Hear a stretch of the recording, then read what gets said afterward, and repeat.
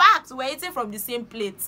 You think you did relationship goals? Nobody did relationship goals like I did. You've been intelligent from secondary school, you now go to school, relationship now enter the matter, you now feel that the next thing that should happen to your result, that you're in a 4 point, should drop down to a 2 point. Is it life? Did they cost you? Yoruba will say, owe polara in banila, working banila, owe je. Deep. Mopowe. Oluwa. It means that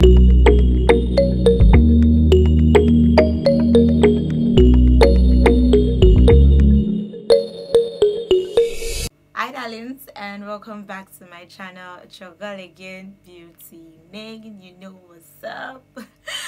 Alright, so before I proceed into this video, I want to say a very big thank you on the love I got on my first time tag. If you've not seen the video yet, I'm going to be dropping the link up here for you to watch, where I give some juicy stories, and in that video a lot of people requested that I should make another story time and gist with them and get personal again, because people are a boy, people like gist too much.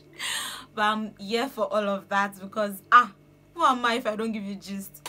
So in today's video, I'm going to be giving you more gist, hot gist, and I hope you have your popcorn ready. I hope you have your juice ready. You have to have a bottle of juice and a bag of popcorn, because it's hot gist. Before I start with this video, I would like to put it out there that if anyone that was involved in that past is here watching this video, I would like to say, do not be mad. We've moved on. We're no longer in that space. We're not big girls and big boys, so let's keep it that way. Anyways, from the video title, the mistakes I regrettably made as a fresher in the university. So the very first thing I did in school that was really annoying was making some set of friends. I would like to call that, maybe term it friendship. Me being the kind of girl that was over pampered all through secondary school and my primary school, I was overprotected a lot by my dad, the girl child and whatnot. So I didn't really go out that much to mingle with people and know people's behavior and know them for who they are and accept them for who they are. I was not street. I was ajebo. I was get inside. You get that term. So having to now go into an environment where my parents are not there, my family members are not there to tell me, oh beauty, calm down, oh this is what you should do. It was quite hard actually, because I remember when I entered school then, everybody was happy, everybody was making friends. In fact, on the first day I go to school, I already made a friend. And luckily for me, I did not get, I didn't have a roommate in 100 level. I was just the only one staying in my room. We're meant to be 2 people in a room, but I was lucky enough to have the whole room to myself. That means I have an extra bunk and I have the whole toilet to myself, the whole room basically to myself. So I was in the place of inviting people to my room to say, oh, let's sleep over and whatnot. So the girl I met the first day I got to school, let's call her Tola. So I met Tola when I entered school the first day. She was jovial, cheerful, friendly, all over the place. So I met her and I didn't even know we were going to be studying the same course. Then over the time, I met another friend in my class. Let's give her Lizzie. Yeah, so her name is Lizzie. So I met Tola and I met Lizzie. Now Lizzie on the other side is a calm person. She's not a goofball, but those kind of people that are just hiding in their shell. When people are alone, they are fun. That's the kind of person she is. So our friendship started and we now became inseparable. We're like 3 pillar of friends. In fact, we called ourselves 3 musketeers, because we were all over the place. Everybody knew us. Wherever you see me, you see Tola. If you don't see Tola, you see Lizzie. Everybody was always together because we had the same classes. But the issue was just that our hostel blocks were now far apart from each other. But the fact that I didn't have a roommate, some of their things were in my own room. So most of the times they would sleep over in my room so we could go to class the following day and whatnot. So we're that close. So there was this time in school when You know how you get to school as 100 level? I feel like it happens in every university. 100 level girls are always like the prey for the 400 level and 300 level guys, for the big guys of the school. Like they want to just get a girlfriend from 100 level, mess around with her because they know they are graduating very soon and they will never see you again. So that was like my own case because I was a fine girl now. I had snatched body, tiny waists, you know. I don't know how I'm feeling myself, but yeah, I was in all honesty, I was looking good for my age. So I had like guys, definitely, even if I'm ugly, guys would definitely come. You know, guys, so I had like guys like flocking around me and all of that.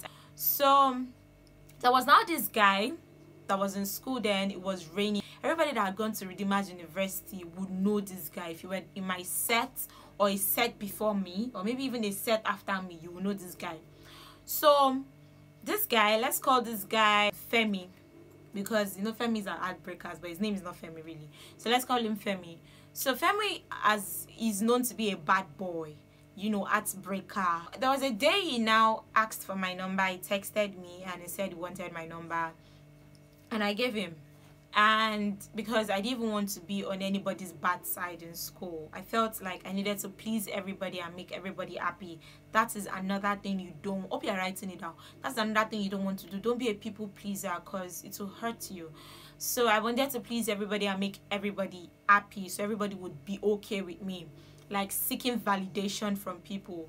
So I gave him my number, we got talking, but I now realized that it was, you know, being funny and all. So I wasn't really replying his messages that much. We just see in school, say hi, say hello. Then Tola and Lizzie got to know that, oh, me and this guy are talking and all. And maybe out of jealousy that his girlfriends, that Femi's girlfriends or Femi's girls must have had, that he's talking to 100 level peeps. I don't know. I don't really know what really happened. The next thing I just heard that people are going around saying that I sent my nude pictures to Femi. And I'm like, what? My nude pictures? And then my own friends, Tola and Lizzie, now came and confronted me with it that, I sent my nude pictures and they don't like the fact that I did. Why would I take my pictures and send it to a guy? Why would I? And I'm like, what's going on? I never sent my nude pictures to anybody. Even if I'm so comfortable in my skin, isn't that like standing in front of camera and be doing cheese with naked body? Ow! I didn't send my nude pictures to him. Okay, tell him to go and bring the nude picture. Let me see. Then I say that people have already advised them, girls in school, other girls that they are like seniors, have already advised them to stop working with me because I'm a bad influence. Kilagbe, what did we throw? What are you giving me back? What's going on? How am I bad? I did send nude pictures. Where did you see the nude pictures from? Show me. I was now crying because I was naive. I was really in tears. I was heartbroken, and I was blowing things out of proportion because at that time nude pictures is a big deal. It's not now when anybody can just post a nude picture and say, yes, I'm comfortable in my skin, so what do you want to do? That time, that was like 5 years ago. Nude pictures was like, me, I'm just coming out of secondary school, nude pictures, what? And then it now became a news all around the school, everywhere in 100 level, that beauty center, nude pictures, beauty did this, beauty. That thing just messed up with my mental health because I'm just entering school and we're already talking about nude pictures. From that and one other thing which I'm going to mention, Tola and Lizzie stopped being my friend. There's an adage that says that 20 friends cannot play for 20 years. My own was 3 friends didn't even play for 3 months. That's how bad it was. So another thing that happened that I felt really spoiled everything for me was when I got to school and it looked as if I was showing off. My own defense, I wasn't really showing off because that's how I am actually at home. I have clothes, I will not wear them.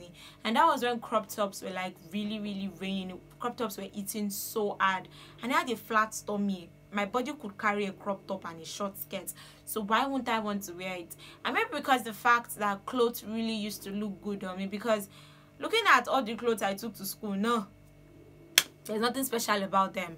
But then I've always been a lover, a freak of heels. I always want to wear heels because I'm short, I'm small, so wearing heels always make me look bigger. When I was going to school, I packed all my heels I packed all my really nice set of clothes, and I was wearing them to, I didn't wear heels to classes though, but I was wearing them to church. And maybe because of my kind of body and the way the clothes fitted and the heels and everything, because a lot of people were not wearing heels to church on Sundays. So walking in and getting the attention has always been my thing, I'll never lie. But it became an issue in school because not everybody would be up for that kind of thing. Then they now began to call me an attention seeker. They felt that my normal behavior was me trying to seek attention. Like, ow, this is me, even at home, even in the hostel. I'm a very everywhere kind of person. I was. Now everything is under control because school showed me pepe. I was everywhere. I was jovial, I was cheerful. So why would you want me to calm down because you're not okay with that? But now that I'm even defending myself, I could not defend myself then. I was just crying because I'm always like, people don't like me. What is it that I've done? Is it because of the clothes I'm wearing? Somebody had to actually come to my face and said it to my face that your own is so much. Why are you always wearing this? Is it only the half clothes? Is it only the half shoes? Is it the What have I won? I've not won anything compared to what every other person is wearing. That was even when vintage shirts was raining. I didn't have one single vintage shirt, so it wasn't like I was dressing based on the real trends. Like I was really being classy and trendy. I was just wearing what suited my personality, my own style, and they were mad. But I'm going to tell you one thing: do not agree to such compromise. If that is who you are, please go ahead and show forth who you are. If you feel like you're doing too much, then maybe you should come down. But if you don't feel like you're doing too much, move. Wear whatever it is you want to wear, because at the end of the day, it's your daddy's money or your money or wherever it is you're getting money from. It's nobody's business. So wear whatever it is you want to wear, and not going to make yourself a dummy for people in school. So the next thing that happened again was me getting into a relationship or more. That was what blew everything. And it took me months to heal, really, because it still affected my self-esteem for a very long time. In fact, I got spiritual, but I started praying. The issue was that before I entered school, I already had that mentality that, oh, since I'm not used to this whole CGPA, blah, blah, blah thing, that I needed to, like, you know, get somebody who was already on a first class for him to, like, you know, put me through and all. But now I'm asking myself, why did he have to be a guy?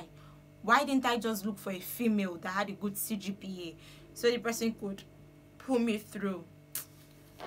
Beauty, you like man, no? Why did he have to be a guy? Well, sometimes we are the architect of our problems. So instead of me to go and meet a girl that was good, that was, you know, doing well academically, this man me I went to go and meet to. So as I entered school, I told Lizzie, the calm one, that there's this because she had a boyfriend before we even entered school. She had been dating the guy, but the guy was like our senior in school. So he had a friend, and at that time they were in 300 level. I mean, I was just in 100 level. He had a first class, and having a first class, I was 100 level. I'm hearing that somebody has a first class. My head blew up. That what? You have a first class and you're looking this fine? Okay. Okay, can something go on between the both of us?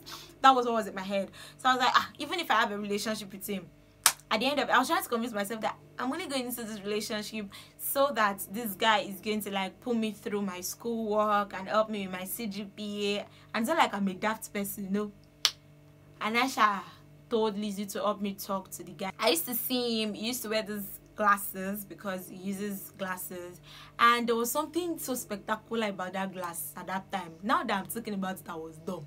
So anytime this boy enters the sun with his glasses, the normal clear glasses turns dark. Like, it just begins to go from normal clear, crystal clear, to turning dark. And I'm always like, wow, you even have glasses that used to turn dark? Blow my head. That was one thing that just blew me up, that his glasses used to turn black. I found a boyfriend. That was how I started chasing this guy. And then the way he used to walk, it was just, you know, wear shirts, wear trousers, tuck it in, look corporate. I think he even used to wear ties then. Then, you know, wear brogues, polished brogues. It's always a polished shoe, comfort polish. carry those laptop bags. The next thing is already going to school with his glasses, and I'm always checking him out like, to cut the long story short, we started dating, and the relationship was sour. It was sour. When I was in school, my parents gave me everything I always wanted, so I wasn't really materialistic like that. But this boy now went for school tour. They took them to like some African countries, and then he went and he came back and did not buy me common sweets. And my birthday was approaching, and you went to Ghana, you went to Benin Republic, and you could not even buy rubber slippers. You know those kente rubber slippers. So even if it is kente material, how much is kente material? You could not buy. And I did not even get angry. Then it was just exhibiting some behaviors that were just funny to me. But me, I was ready to take all of that. It's been that I was looking for first class boyfriend. So along the way while we were dating, we were already like a month into resumption. That was when this particular fine boy in my class was studying the same course now resumed school. Now I'm going to put it out there for all the girls and even the guys watching this video. Never ever make a mistake of resuming school and dating your colleague or your classmate or your coursemate. Don't you ever, see, I use God's name to beg you, don't ever try it, because whoa, it's gonna end in tears. Your blood's just gonna be boiling. Don't try it. You can now decide to enter 200 level, 300 level, and say, oh, I've fallen in love with my classmates, let me date the person. At least you already know the person's behavior for a year. But that the person is just resuming, you are just resuming, and you're already catching clues, you're already catching feelings. And I say, okay, I want to take my feelings to the next level, next in relationship. Guy, as you run inside, you run outside. Simple equation. There's no need for anyani. It's simple like that. So this guy entered school, and I wasn't even noticing him. I was not looking at him. We're just normal colleagues. It was a fine boy, and girls were flocking around him. All and Lizzie were like, always, you know, waiting after class to talk to him. It was like, new sensation in the school, new fine boy. But me, I had a boyfriend now, so I didn't even really notice him. So one day, Tola, the goofy one, was like, that this guy, I should check him out now, that she has caught him several times looking at me in class. I say, let me find gay. Okay, so where's the boy? And I realized he was sitting behind me. So I now took it upon myself to like catch him anytime he's looking at me, because you're looking at a fine girl like me, let me know that you're looking at me. Don't be shy. So our eyes will meet in class. Then that was how I was in a relationship. So the boy now started catching feelings. And then it now became him telling me that, oh, he really wanted me, this and this and this, and he has seen the way my current boyfriend then was treating me and wasn't happy with that. He was even beginning to report me to people that I don't want to date him. And I'm like, I'm in a relationship. So seeing how the guy I was dating to was doing yama yama, I just told her I wanted to see, I'm done. I can no longer continue with this relationship. And of course, because I said I was done, Uncle decided to go around the school to be telling everybody in the school that while I was at home, I used to like sleep around with guys, and that's the same kind of attitude. And I'm like, sleep around the K at the age of how old? So there were like so many rumors going around, and the rumors were revolving around sex. They were sexual, and I'm like, can you make me? I'm even doing all these things people say I'm doing. She should have been better. I'm not even doing them. And people are like, and then I was always crying, I did not do it. Who is even the guy? So I'm letting the guy come out and come and say that I did something like this in the toilet with him, but I was dumb. I actually broke up with the other one, and we got dating. The first few months of the relationship was sweet. Oh, really? It was sweet. Like the first 3 months. I remember when I was even doing my birthday, he went into the rain to get me birthday gift, and I was like, oh, that's the sweetest gesture right there. And at that point, Lizzie and Tola were like really pushing me to go for that relationship, because they were like, the guy likes you now, this one is not doing you well, the one you're dating is not even doing you well, and this one is even in your class, you even know him better. People even peer pressure. I got into the relationship, and after like the first month of the relationship, my friend stopped talking to me, and I was now left with the guy. So instead of me now seeking closure from my female friends who had stopped talking to me, I was seeking the friendship closure from my boyfriend then, and it was terrible. Trust me, it was really terrible. The relationship was sad, it was toxic at some point. We're always doing drama in the whole of the school. Like, this particular gist is like meant to be another video on its own, because I don't want this video to be too long. But if you want me to talk about this particular story, please let me know in the comment section. I'll give this video a thumbs up, and I'm going to be shooting it like almost immediately after I release this one. Maybe 2 days after you get that story. I was toxic. It was like toxicity was just revolving around me. And I would not say it's the guy's fault. I would always put the blame on myself, because I'm that kind of person. I feel like I was just too lenient, and I was too stupid, and I was too dumb. You know, when your lecturers know that you're in a relationship, that was how public the relationship was. We were like always sitting down together in class. We'll go for breakfast, lunch, and dinner together. In fact, we're eating from the same plates. You think you did relationship goals? Nobody did relationship goals like I did in that school. You don't know. The one that used to bust people's head and my friends still used to talk about up until now is the fact that we used to wear and co. We used to wear the same clothes to church sometimes. Like, when we have like special events, if I wear wine, we wear wine. There was this our picture that was trending then. Everybody that picture on their phone. I was wearing like a wine skirt and a wine kimono with a yellow top underneath. Then he was wearing wine and yellow too, but it was not in form of suits. That picture went viral. It was taken by Femi Abiola. He took the picture, posted, and the whole picture was just going everywhere. And we didn't plan the shoot though, but we planned it out. I think we were doing 100 level Sunday then. That was our relationship goalish we were. So we were like always seen together. In fact, when we were going to church early in the morning, I'll wait for him in front of his hostel. It was that bad. I'd have left my hostel and I'd be waiting for him so that we can sit together in church. We did that till I was in 200 level. I was a year relationship, but all through that year, it wasn't peaceful. Aside from the fact that we were harming each other emotionally, we were also harming each other medically, like health-wise.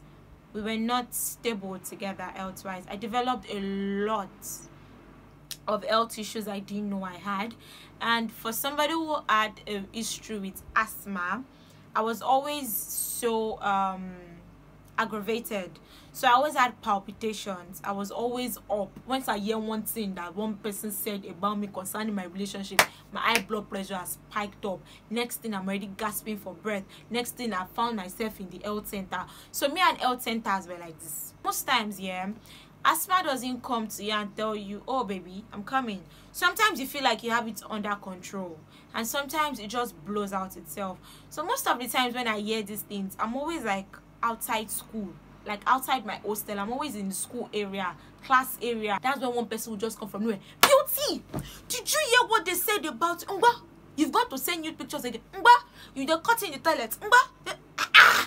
Then the next thing, my blood pressure is already high. Next time, I'm already gasping for breath. Next thing, my body temperature is already rising. Next thing, I found myself in the health center. So because of all of those health issues that were really going on outside, everybody now felt that they said it, that I was now trying to seek attention with my health, that there's nothing really wrong with me, that I just want to be seeking attention. I like to be fainting. I do not know that people like to faint in this world. So I will have class. And let me now point this out. You see, while all of these things were happening, my results, my CGPA remained the same. I was on a 4.08 from the beginning of 100 level, and all through the old toxic. In fact, while the toxicity of the relationship heightened, my CGPA increased again from 4.08. I entered a 4.1 something during that period of the old bad relationship. So when people tell you don't enter a relationship because your results will not be good, I feel that's a big lie. If you are not smart, you are not smart. Even if, okay, the thing is affecting your mental health, you should not now be on a 1 point or on a 2 point. Ow. That is if you were normally smart, if you're not an average student. But you've been intelligent from secondary school, you now go to school, relationship now enter the matter, you now feel that the next thing that should happen to your results, that you're in a 4 point, should drop down to a 2 point. Is it life? Did they cost you? That one is not an excuse.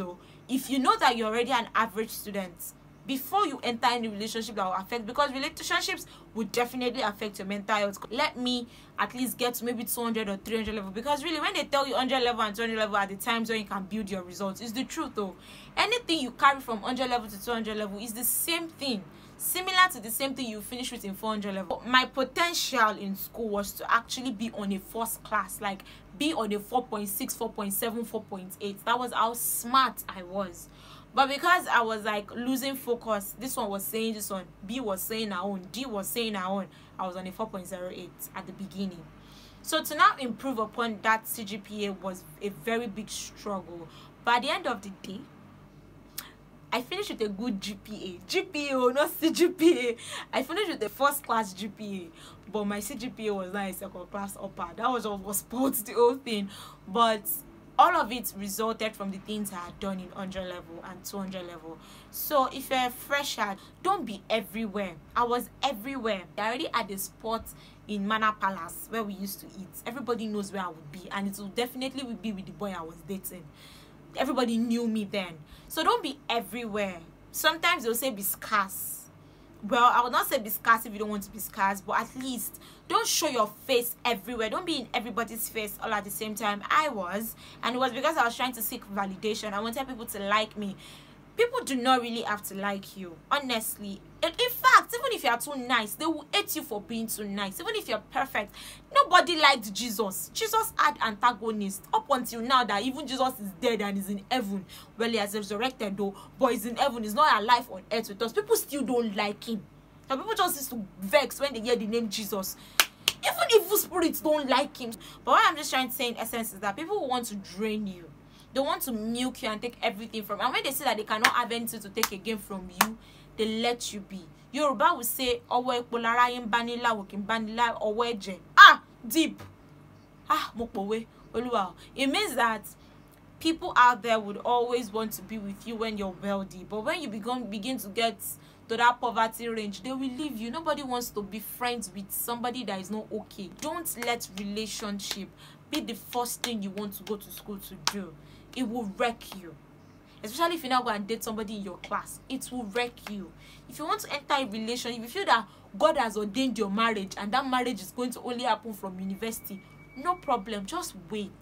Even God will understand why you are waiting. Wait, test the waters before you dive into the ocean. You will drown, no?